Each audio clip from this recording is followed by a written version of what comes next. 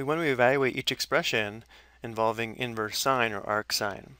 When evaluating inverse trig functions, the first thing to recognize is that they're giving us the trig function value or the trig ratio, and we're finding the angle that has that trig function value. And also the outputs or range of the functions are restricted to a particular interval. For example, for arcsine or inverse sine, the range or output is restricted to the closed interval from negative pi over 2 to positive pi over 2. So for arcsine square root 3 divided by 2, we're looking for an angle theta in this closed interval that has a sine function value or sine ratio of square root 3 divided by 2. For arcsine negative 1, we're looking for an angle, and once again in this closed interval, that has a sine function value of negative 1. And for arcsine negative 1/2, we're looking for an angle again in this closed interval that has a sine function value of negative 1/2. And since I do have other videos that show how to find these angles using reference triangles, in this video we'll show how to use a unit circle. So if theta has to be in this closed interval, notice how the angle theta must terminate in the first or fourth quadrants.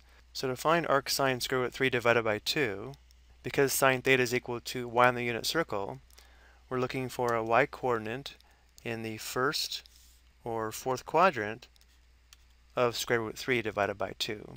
And notice here's a y-coordinate of square root 3 divided by 2, and therefore the angle that has this sine function value over the range for arcsine would be 60 degrees or pi over 3 radians.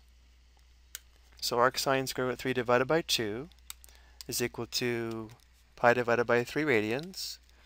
If we wanted to check this on the graphing calculator, we would want to check this in degree mode, so let's go ahead and do that.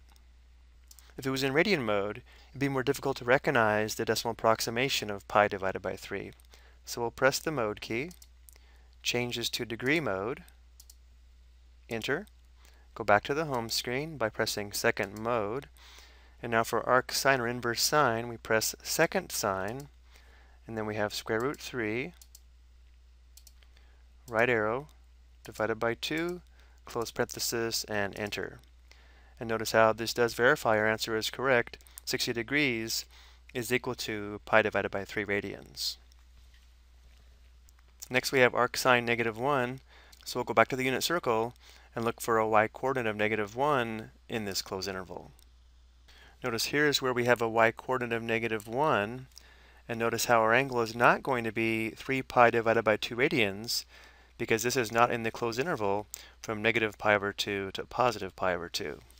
So we'll have to use the negative angle that's coterminal with this, which would be the angle with the initial side here and terminal side here, which would be negative pi divided by 2 radians. Or in degrees, that would be negative 90 degrees. Let's go ahead and check this on the calculator.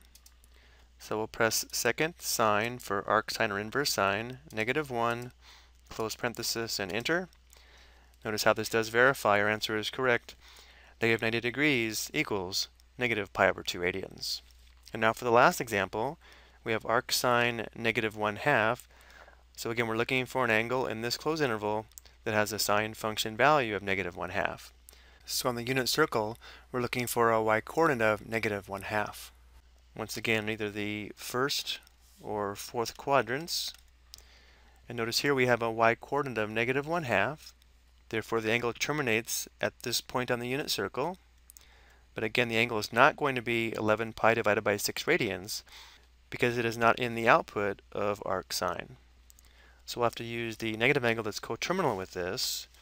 So we'd start here. The angle would terminate here. So this would be negative 30 degrees or negative pi over 6 radians. So arcsine negative 1/2 equals negative pi over 6 radians. And once again, let's verify this on the calculator. So we'll press second sine negative 1/2, close parenthesis, and enter.